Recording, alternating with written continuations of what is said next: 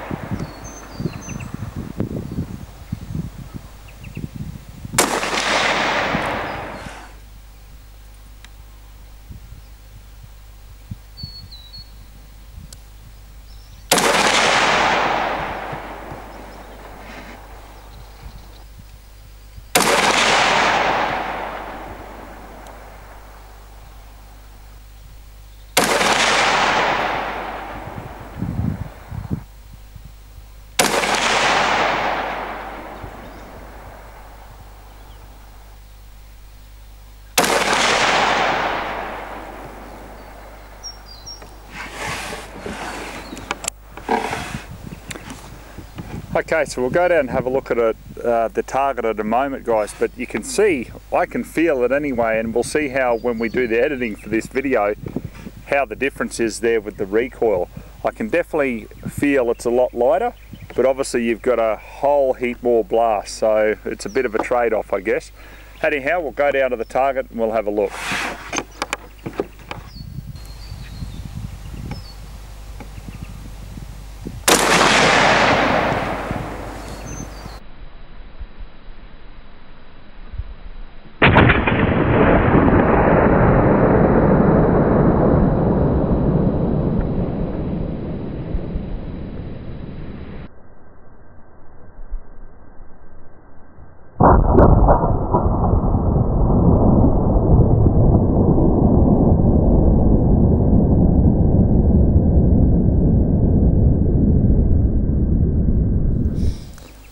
Okay, so let's take a look at the target here. On the left, we've got the first 5 shots without the muzzle brake.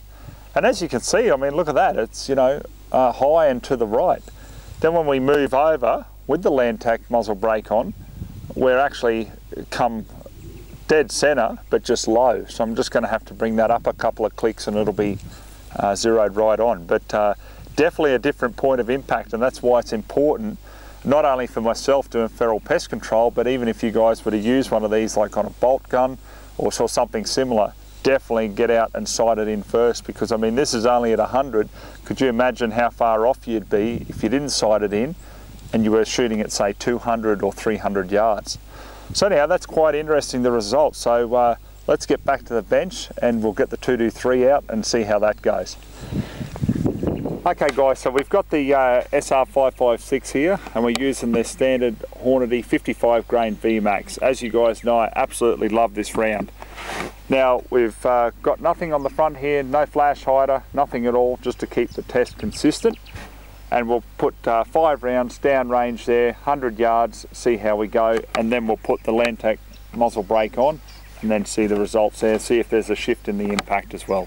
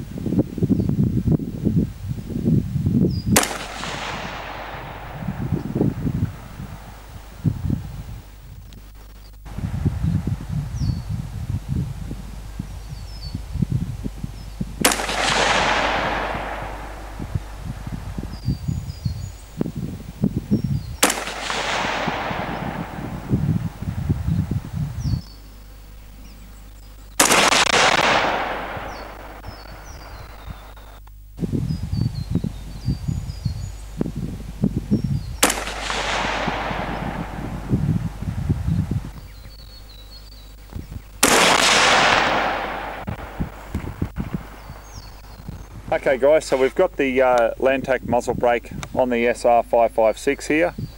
Let's just see how 5 shots go out there at 100, if we've got any difference in the point of impact, and also if we can notice any difference in the recoil.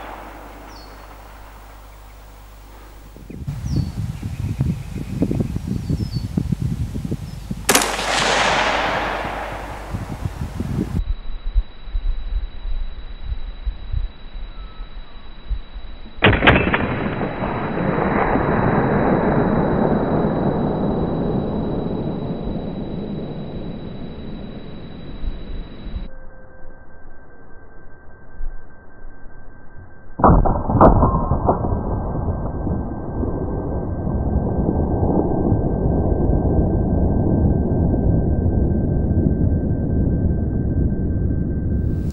guys, some interesting results here. So we see a different point of impact, don't we? I mean, this is without the brake, and we've got a nice little cluster, nice group here, and then it seems to have spread a bit more with the brake. But I found the complete opposite with the 308 brake. So I don't know, I think, to be quite honest, with a 223, I'll just see how it goes, perhaps for a few more rounds and just see if I can tighten that group in a little bit there. But I think I'll give that a go with the pest control, just see how we go. Same with the 308, definitely.